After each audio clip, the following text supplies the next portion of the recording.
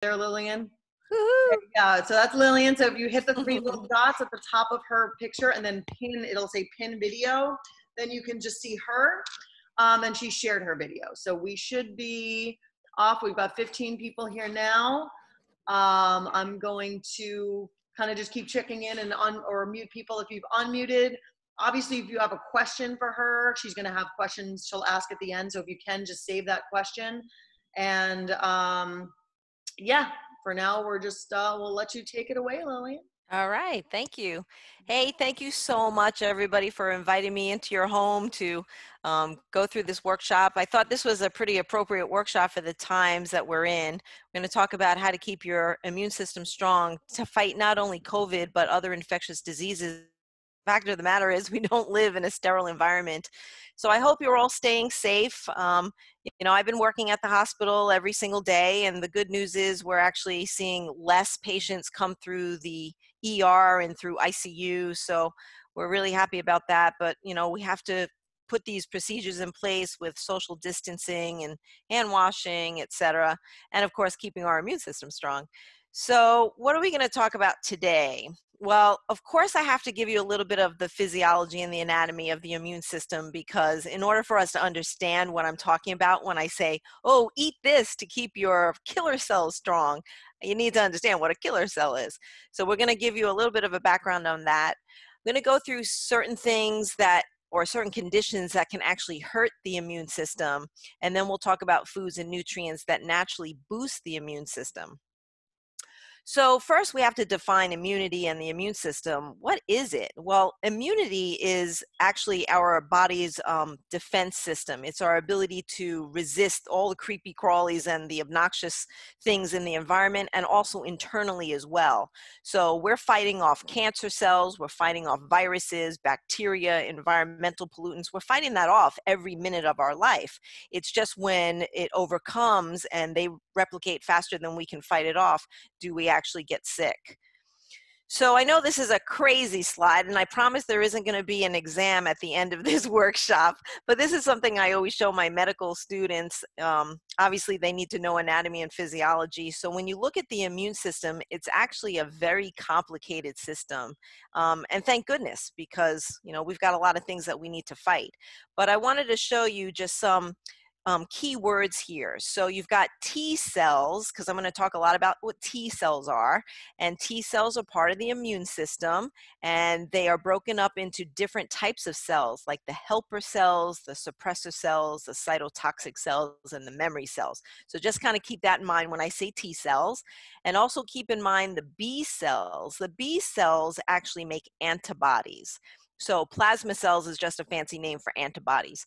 And I want you to also pay attention to this one, natural killer cells, which sounds so crazy, but thank goodness we have these natural killer cells in our immune system, because these in particular fight off viruses. So we want to eat foods that really strengthen our natural killer cells. And then when you go on this side, you've got the monocytes, and one of the most important monocyte is a macrophage, and I'm going to tell you why. This macrophage actually begins the whole cascade of the immune system. So again, we want to eat foods that keep those macrophages very strong. So I'm going to go through what does that.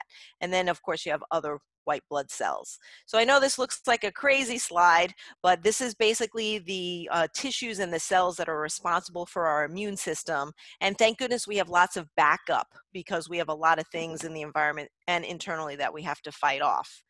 So this is just a copy of one of my patient's CBCs. When you get a CBC, a complete blood count from the doctor, it's going to tell you the total amount of white blood cells, and white blood cells is what gives us that immunity and fights off infection.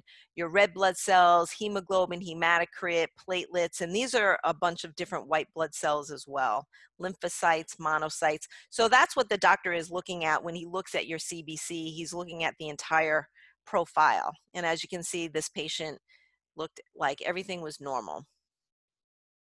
All right, so you have different processes of the immune system. One is called innate. In other words, we're born with it. We don't have to do anything about it. It's just going to confer protection. So I'm going to give you an example of what that is. And then you've got acquired or adaptive, very specific immune system. So when you hear on the news or the scientists talk about, do we have antibodies to COVID? Well, that would be a type of acquired immunity because we've been exposed to something new. So can our body actually recognize it, make antibodies to fight it off? So that would be a type of acquired immunity. So innate immunity would be something that's non-specific. And a good example of that would be our skin. Our skin, one of the functions of the skin is to have that protective barrier to protect us from anything invading. That's why whenever you even have a little cut, that can actually cause infection because now you've broken that barrier and things can get into your blood system. So the skin is very, very important. So take care of your skin, keep it nice and supple.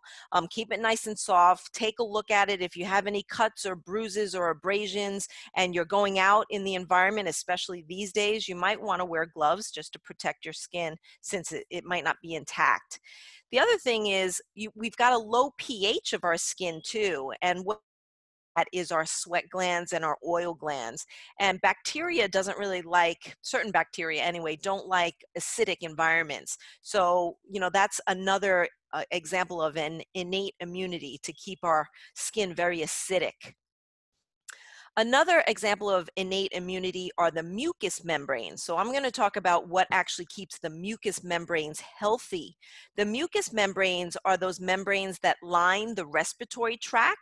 It also lines the urinary tract, the reproductive tract, and any opening that actually can be exposed to the environment. So when you think about your mouth, your respiratory tract, your nose, your urinary system, your reproductive system, those are actually exposed to the environment. So the mucous membrane lines those organs and those cavities, and the mucous membranes are very sticky. And that's a good thing because it can trap some of these bacteria and these viruses. That's why, we develop cough or we develop sneezing because we're getting those things out of our body. That's why it's important to wear a mask, because if you're sneezing or you're coughing, that's going into the air. And if there's an airborne pathogen that could be infectious, we're breathing that in. So that's the whole concept behind the mask. When you're wearing the mask, you're protecting me from you, from your cough or your sneeze and vice versa. So that's why the mask is actually a very good idea. The other thing that's kind of cool is that respiratory tract especially is lined with something called cilia. Now, in your nose, you see hair. That's not actually cilia, that's hair. But if you actually look through a microscope through your trachea and the lower part of the bronchus, there's cilia, which is like this microscopic hair that actually moves. And what that does is it sweeps out bacteria out of our body and viruses and pathogens and pollens and things like that. And that's what might give us that reflex to cough or to sneeze. So that's a good thing. So mucous membranes protect us, cilia protects us. I mean, think about even the stomach. When you think about the stomach, what are we eating? We're not eating sterile food, right? So one of the first lines of defense to make sure we don't get foodborne illness would be our stomach acid. The pH of our stomach is extremely acidic, actually a pH of 1 or 2. If you actually stuck your finger inside your stomach, it would burn because it has hydrochloric acid. But think about how good that is, because if you're going out and you're eating even raw sushi, or you're eating food that isn't, 100% sterile, because no food is, your stomach is actually protecting you from foodborne illness. Certain enzymes in breast milk, in saliva, things like that also protect us. Even tears actually have an enzyme in them. And thank goodness, because our eyes are so exposed to the environment, we're getting bombarded. And that's why even some of the scientists and doctors are saying, hey, I know at work work, a lot of times I'm wearing my glasses just because when I see patients, I want to make sure that my eyes are also protected from anything infectious. I had a patient today that was actually wearing goggles, so she was actually protecting herself as well. But your natural tears actually help to keep your eyes protected from bacterial growth. And it's amazing how much we actually rub our eyes. It's only until we say to everybody, don't rub your face, don't touch your face, wash your hands. And then you realize, oh my goodness, I touch my face all the time. I don't know, maybe I'm just talking about myself. More examples of innate immunity are even when you urinate and when you have bowel movement. That actually helps to eliminate viruses and bacteria. So that's why, you know, if you've ever gone to the doctor for the flu and they don't even give you antibiotics, they just say, keep drinking plenty of fluids. You're thinking, why do I have to drink plenty of fluids? That's one of the reasons why. When you're drinking plenty of fluids, when you're having urination and bowel movements, that actually helps to slough off viruses and bacteria out of our body. So these are just examples of innate immunity that actually we don't have to do anything about it. It's just naturally part of who we are.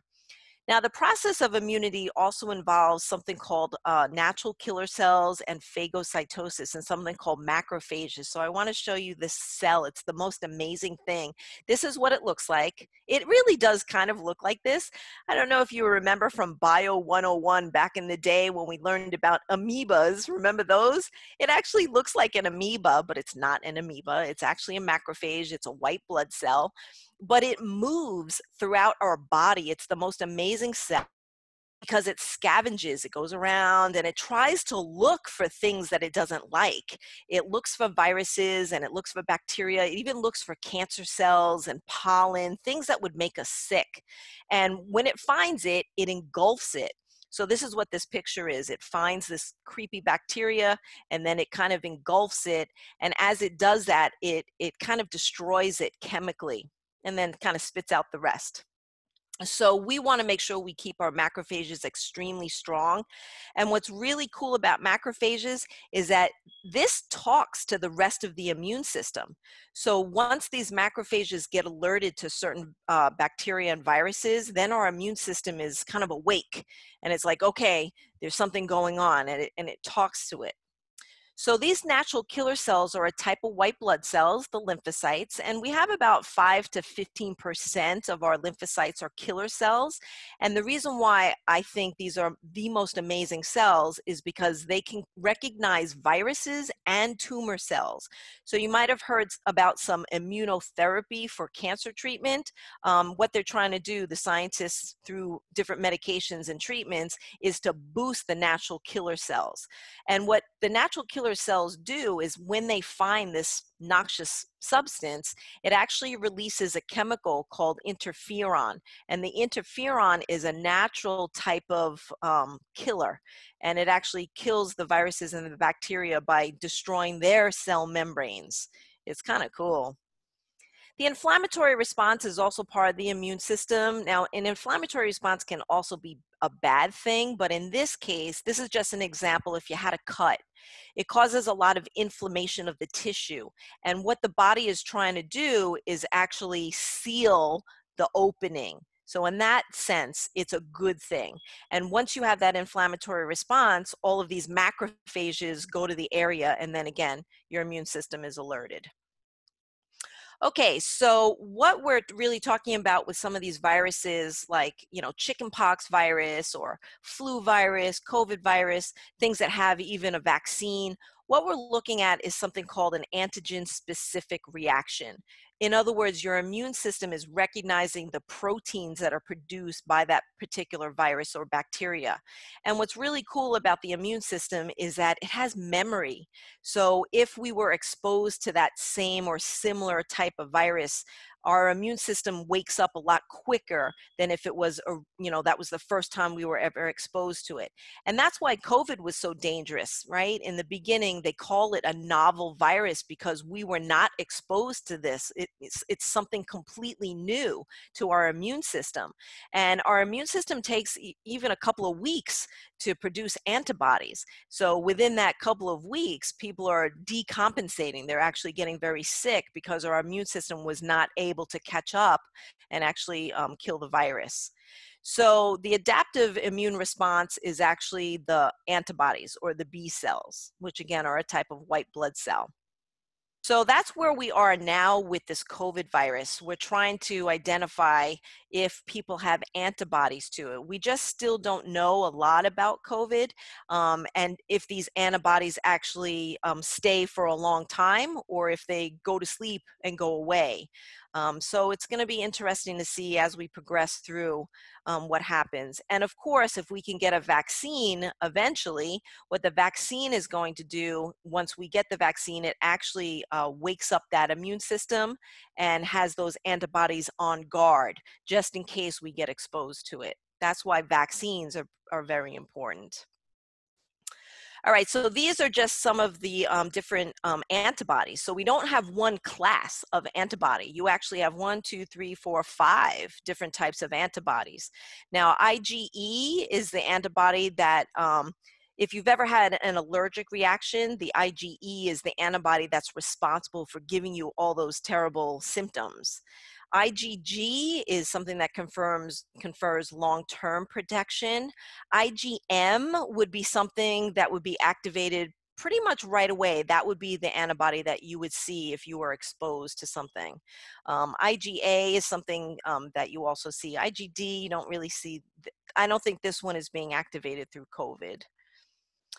Okay, so activation of the T cells occurs first with the macrophages. So that's the top domino. Let's get the macrophages activated, and then it calls upon the T cells and the B cells. The T cells have those natural killer cells, and the B cells produce the antibodies. So we're actually having, double whammy to try to help us. So that's what these are, just to remind you. Okay, but what can actually hurt the immune system? As you guys know, I work with a population that, a surgical population. I also work with patients that have obesity and morbid obesity. And what we found is that those that suffer from overweight and obesity actually had a greater risk of dying from COVID. Thank goodness I haven't had any patients die of it, but I know some of my colleagues have. And why is that? Body fat actually suppresses the immune system. It actually causes a dysfunction of the immune system. And of course, that is what protects us. So excess body fat actually lowers the amount of macrophages, and that's awful. Remember, the macrophages are those scavengers that are looking for diseases to kill it, and that's what actually activates the whole immune system. So body fat will suppress that. And once you suppress those, then you're suppressing the antibodies, you're suppressing the T cells, you're suppressing the natural killer cells. So that's why we say excessive body fat is an immunosuppressive.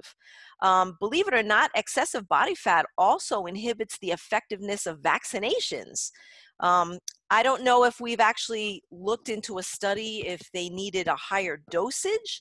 I don't think so. I think we give them the same dosage for a patient that might be, 300 pounds as opposed to 150 pounds. I think they get the same dosage, but their reaction to it wouldn't be the same. Also, excessive body fat causes that inflammation, but the bad type of inflammation, the inflammation that, again, causes a suppression of the immune system and oxidative stress. There are studies that show that excessive body fat increases our risk to not just COVID, but other diseases like tuberculosis, the flu, even stomach ulcers, which is created by Helicobacter, which is a bacteria. And there are lots of studies to show that if you are hospitalized for whatever reason, maybe you just needed, a easy surgery. If you have obesity or overweight or you're over fat, that actually will increase your risk of what we call nosocomial infections. A nosocomial infection means you picked up an infection at the hospital. And I know that's why a lot of people are afraid to go to the hospital right now, especially with COVID. But I can tell you, just especially in my area, our hospitals are being so diligent with our procedures. We probably should have been even this diligent before COVID. So I feel pretty confident.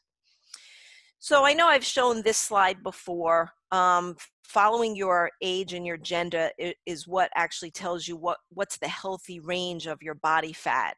So I fall within this range, 41 to 60. So I need to be between a 23 to 35%. So I think it's, what's the message here? I think the message here is we're all concerned about our weight, especially nowadays. Some of us might be gaining weight during COVID, but what is weight? What is that number? You need to look at the body fat.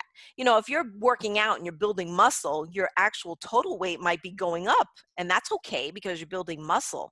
But if you're not working out, but you're gaining weight and you're building body fat, that's going to have an adverse reaction to your immune system and other things, of course. So get to the fitness center whenever you can to get your body fat measured, because that's really important. Oh, just a little humor there. Don't forget, you are what you eat. So I need to eat a skinny person. I know you're all laughing. I can hear you. Okay, so if you need to lose weight because your body fat is too high, you don't have to go crazy about it. What you need to do is even just losing 5 to 15% of your excessive body fat actually improves your health profile, including your immune system. So it's all about, what should we do to lose weight? Well, lifestyle modification. The next lecture that I'm doing after this one is I'm going to be talking about quarantine 15, because the average amount of weight gain over this past 3 months with COVID pandemic has been about 15 pounds, believe it or not. And I can tell you a lot of my patients, even one today, again, she's gained about 7 pounds. I can tell you I've probably gained close to 5 pounds myself. For a lot of reasons. So we got to get back on track with our diet and our exercise. You got to look at your calories. You have to self-monitor. Try to be as active as you can. If you can get to the fitness center, that's great. Whatever you can do at home, that's going to be really important. But we can't allow quarantine or changes of our outdoor lifestyle kind of ruin our body weight. So this is just the wheel of long-term success, physical activity, whatever you can do, even at home. You got to cook smart or order smart, plan and shop smart. I know when we first started this COVID, my goodness, everybody was going out to Publix and buying things they don't typically buy, like potato chips and Cheez-Its and all these things. So you have to think, we got to get rid of that stuff. Eat slow and drink slow so you will be full longer. Avoid or limit the alcohol. There are statistics to show that alcohol sales have actually increased by about 55%. So we are actually drinking a little bit more. Eat breakfast, don't skip meals, definitely portion control. Get support. I know that, it's just been really hard because I love technology and thank goodness I can talk to you guys, but I really am like a touchy-feely person. I miss, hugging you and seeing you and having that face-to-face interaction. So it really has been pretty psychological for all of us. Self-monitor for sure, that's really important, and that also motivates you to pick the right foods, and just don't drink your calories, and definitely make sure you're eating all of your macronutrients, but not one of them in excess. Unfortunately, most of us eat carbs in excess. All right, so really, what's the gist of this lecture? What foods and nutrients will boost your immune system naturally? Because that's what we want to do. Well, the first nutrient is things that have vitamin A. Vitamin A is an amazing vitamin because it's an antioxidant. So not only that, it protects your cells, but it also helps to develop that mucus barrier that I talked about. You want to keep that mucus barrier really strong so it traps those bacteria. And it also influences the function of the natural killer cells, the T cells, and the B cells. So it doesn't mean you all need to go out and get a vitamin A, like over-the-counter vitamin. You don't need to do that. If you are taking a vitamin, it most likely has vitamin A in it.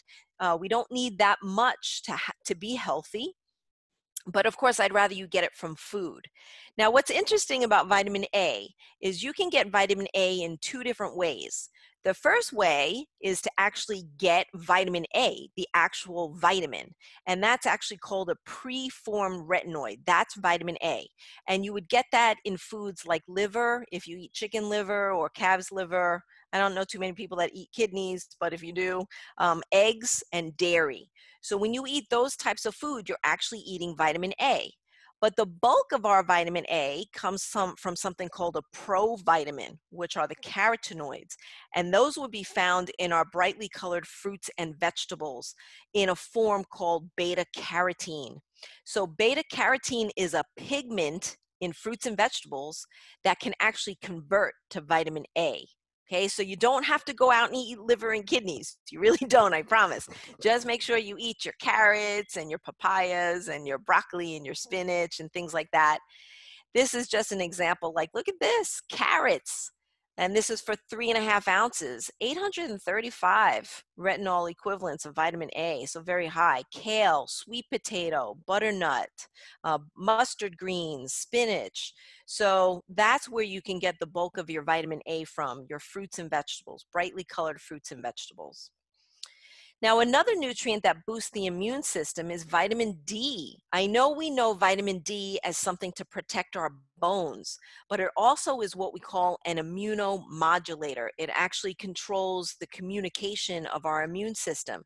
It also decreases the bad cells that cause the inflammation, the cytokines. So it also helps to decrease that. Now, unfortunately, most of us have a vitamin D deficiency because even if we are out in the sun, because it is the sunshine vitamin, it is a vitamin that we can actually make. What are we telling you? When you go out in the sun, you got to wear sunscreen. And when you wear sunscreen, you can't really absorb those rays to make vitamin D. So if you need to take vitamin D, just make sure your doctor is giving you some guidance on that. What are sources of vitamin D? Believe it or not, there's not too many natural sources of vitamin D. Eggs, salmon, shiitake mushrooms, cheese, those have vitamin D, but mostly our food is fortified with vitamin D. So if you're eating cereals and grains and oatmeal, it's usually fortified with vitamin D. So vitamin D is really important. Cod liver oil, I know we used to do that. I don't know too many people that do that anymore. But here's a good example. So pink salmon, 3 ounces, you get 530 international units. That's pretty good. Sardines, one of my favorite, 231. So these fish are really good. You might as well get bang for your buck if you're going to eat fish. Some of the oatmeal, milk is fortified, soy milk if you don't drink milk, and even orange juice, they're fortifying these things. Cereal, egg yolks. The next nutrient that boosts the immune system is vitamin E. Now, vitamin E, I know some people that actually buy vitamin E because they like to put it on their skin. Hey, it makes your skin nice and soft, but you know what? You want to also heal from the inside, so you actually want to eat vitamin E.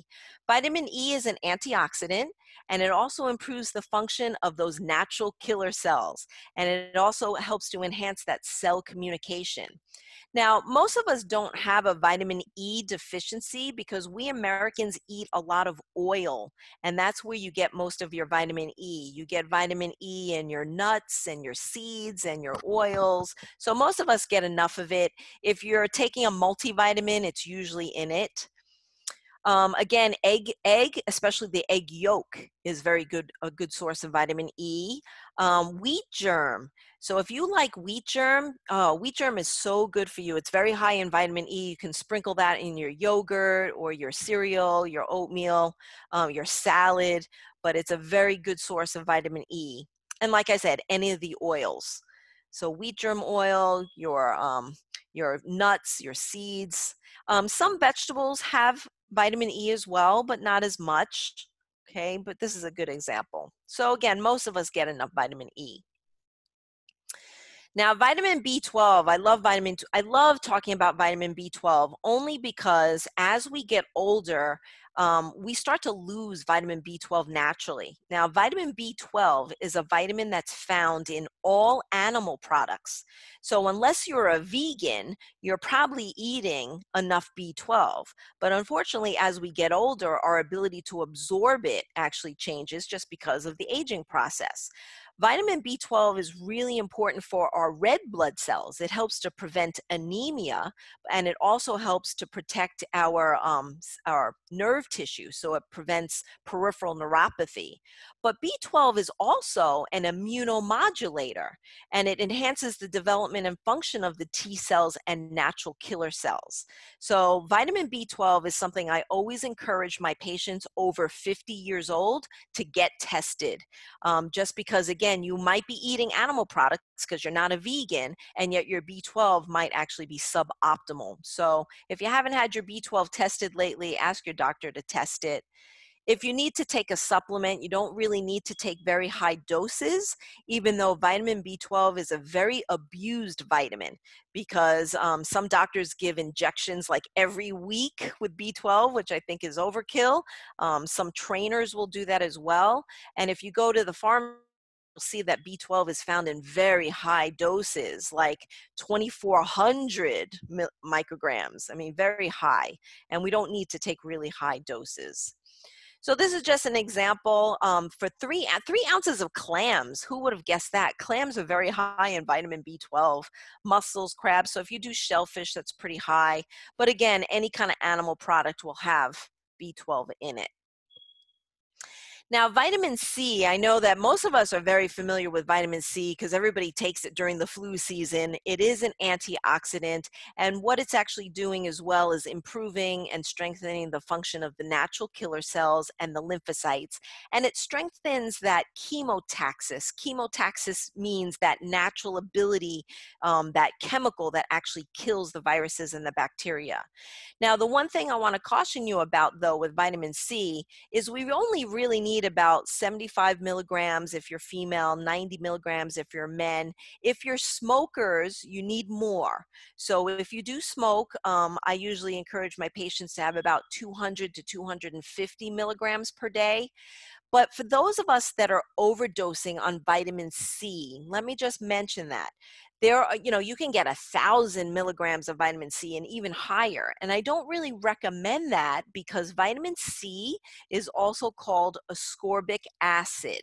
So it is a very acidic vitamin. So if you have any kind of reflux or GERD or ulcers or irritable bowel syndrome, that can actually irritate your digestive tract.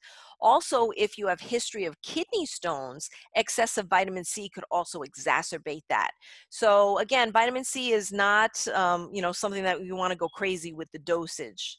So how about let's look at food that has vitamin C, because rarely will you overdose on vitamin C from a food.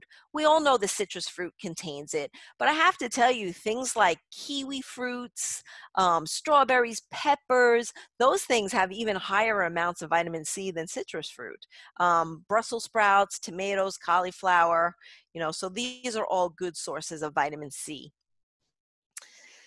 Here's just some other examples. Look at this, hot green chili peppers. Ooh, hot, ugh, too hot. But it's very high in vitamin C, 242. That's pretty good. Your guava, so your peppers, your apples, broccoli. So again, your fruits and vegetables naturally contain high levels of vitamin C. Another vitamin that I want to give you attention to is something called folic acid. Now, folic acid, we always encourage our pregnant ladies to have folic acid because it's very good for the development of the fetus to make sure they don't have any birth defects. And then some of our cardiologists are telling patients, hey, if you have heart disease, you might need more folic acid because folic acid also helps to reduce something called homocysteine, which actually can hurt your heart. But folic acid is also needed for the immune system. And what it does is it strengthens the antibodies. Now, most of us don't need, again, to take a separate folic acid. If you are taking a multivitamin, it usually has enough in it. You only need about 400 micrograms. And this is another vitamin that I do not recommend to overdose on because if you take more than 1,000 micrograms of folic acid, it will interfere with vitamin B12. So you think you're doing yourself one favor by having folic acid, but then you're reducing the B12, which would also have a deleterious effect. So that's why there are always ranges. So let's look at food. Well, what's interesting is that the animal products are actually very poor sources of folate.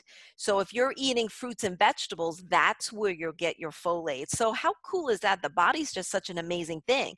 So if you're eating animal products, you're getting good amounts of B12. And if you're getting your fruits and vegetables, you're going to get your folic acid. And again, you're probably not going to eat too much broccoli where it's going to interfere with your B12. So, hey, get bang for your buck. If you're eating eating your oranges and your green leafy vegetables, not only are you getting your folic acid, you're getting your vitamin C, you're getting your vitamin A, you're getting your vitamin E. So you're getting all of these vitamins that are going to strengthen your immune system. Again, this just, I don't know, I guess they like liver, but okay, 250 micrograms of folic acid in beef liver, that's pretty high. Some of your legumes, your peas, avocado, okay? So it's readily available in your fruits and vegetables. Now, iron, what's interesting about iron is that iron is needed for healthy red blood cells. That we know because iron is part of hemoglobin, and hemoglobin is needed by the red blood cells to carry oxygen throughout your body. But who would have thought? Iron also enhances the macrophages and the neutrophils. The neutrophils are another type of white blood cell, and it also enhances the growth of the lymphocytes. So iron is not just needed for red blood cells, it's also needed for white blood cells as well. The only problem with iron is just be careful, because if you are taking supplements of iron, I always tell my patients, make sure you keep iron supplements out of the reach of kids, because this is actually the #1 cause of poisoning with kids in the United States. And now with all of these gummy vitamins, it always makes me nervous. So just keep your iron supplements, in a place that your grandkids or kids can't get to them. We don't really need that much iron, only about 5 milligrams for females and 6 milligrams for men. But let's get it from our food. So iron comes in two forms, something called heme iron and something called non-heme iron. So the difference is heme iron comes from animal products, your steak, your chicken, your fish, your pork, etc. And that is readily absorbable by the human body. But if you're a vegetarian or you have more of a plant-based diet, you can still get iron from, I don't know why they put eggs on this side. Eggs should be on this side, but you can get iron from nuts, from your raisins, from whole grains, your dark leafy vegetables, and look at that, chocolate. Another good reason to eat chocolate, right? But unfortunately, the non-heme iron is not as absorbable by the human body. So if you're doing, say, whole grains, like or spinach, all right, just an example. Just say you have this beautiful spinach salad and you think, oh, right, I'm getting a lot of iron from my spinach, like Popeye, right? Unfortunately, you're really not absorbing the iron from your spinach salad. So the best thing to do is kind of make it acidic. Throw in some strawberries or some kiwi fruit or put some balsamic vinegar, because iron needs to kind of be in the acidic form for the body to absorb it. So there are ways to manipulate it. This is just an example. So your lentils, 11.2, but again, it's not going to be very absorbable. So put a little balsamic vinegar in there. Your cocoa powder, pumpkin seeds. So that's just an example. Oh, more examples. All right, now zinc. Now, the thing with zinc is, I know during the flu season, everybody goes out and they buy the Zicam or they buy extra zinc. Zinc actually helps to enhance the development of those natural killer cells and also the macrophages and the B cells and the neutrophils. And it also protects the epithelial cells too. So it's a really wonderful mineral. The problem is if you take too much zinc, it's going to interfere with your iron. So again, you have to be careful, even in things that like Zicam, things that contain the zinc. You don't need that much zinc, 6.8 or 9.4. You don't need that much. So again, get it in food. So I think I'm giving myself excuses to eat dark chocolate, but here you go. Dark chocolate will have zinc as well as the iron, garlic, pumpkin seeds, sesame seeds, wheat germ. Oh, there you go. Eat your wheat germ. So you're going to get vitamin E and zinc. Squash seeds. I don't know too many people that eat squash seeds, but hey, why not? Chickpeas, watermelon seeds. Okay. This is just some more examples. So your wheat germ, I think that's great. Some of your your steak, your shiitake mushrooms. Hey, if you eat shiitake mushrooms, you're going to get your zinc and your vitamin D. Your shellfish. So as you can see, what's wonderful about food is that food is going to have a variety of all these vitamins and minerals that we need. So that's why a variety of food is always a good thing. Now, selenium is also another mineral. It is an antioxidant, and this enhances the function of the neutrophils and also the T cells and the B cells, which make our antibodies, and it also strengthens the macrophages. It's not really something that you have to go and take as a separate supplement. Rarely do I see a selenium deficiency, not in this country anyway. You need about 45 micrograms, which would be in your multivitamin. And again, if you're eating animal products, you're most likely eating enough of them. If you like nuts, Brazilian nuts are very high in selenium. I think that's one of the better nuts. Only eat about 6 of them though, because they have 200 calories. 200 calories in 6 nuts. That's a lot of calories. So just be careful with that.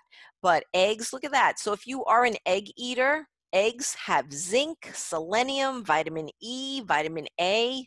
I mean, vitamin D. If you're eating chicken, you're getting your nutrients.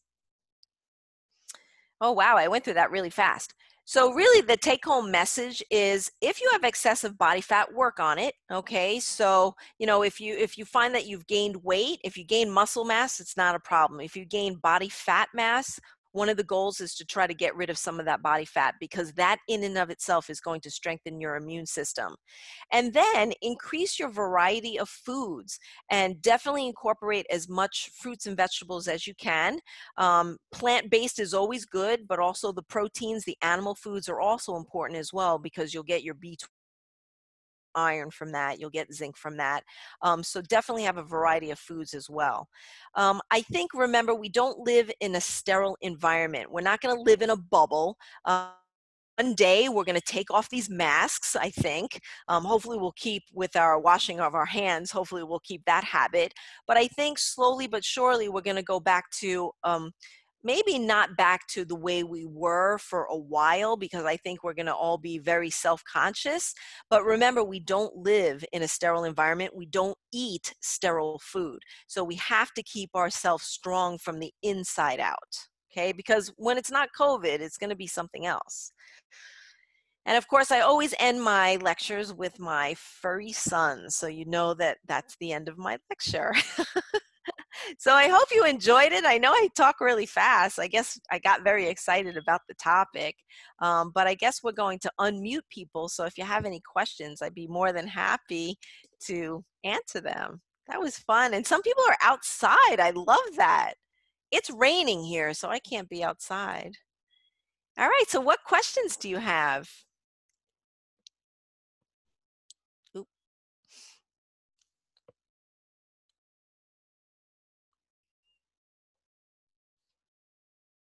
Any questions for me? No. No Maybe I questions. saw her in the gym, in the where I exercise, maybe her picture or something. So everybody's eating healthy? You're having your fruits and vegetables? Yeah? Yes. All right, I like to hear that. Excellent. Any question? Any question? How much will she hear me? How much chocolate? Yes. How much are you? I love that question. Thank you. Okay, so remember that if you're going to eat chocolate, do get bang for your buck. Make sure you do the dark chocolate or the cocoa powder. Higher the percentage of cacao, the higher the antioxidant. So it's got to be at least 70% cacao, which is pretty bitter. And then the required amount is 1 ounce. So it's not much. It's 1 ounce. Mm. Yeah, it's not much. The size of a kiss. Exactly. It's not much. But, the other way that you can do it even, and really get bang for your buck is do the unsweetened cocoa powder. And then you can put that in soups, in stews, in your oatmeal, in your protein shakes. Yeah. Yes. Hey, that's what the Moroccans do, right? Other cultures, you'll use it as a spice. It's actually in India, they use it also as a spice because that's what it is. It's a spice. You can put it in your coffee, put it in your tea.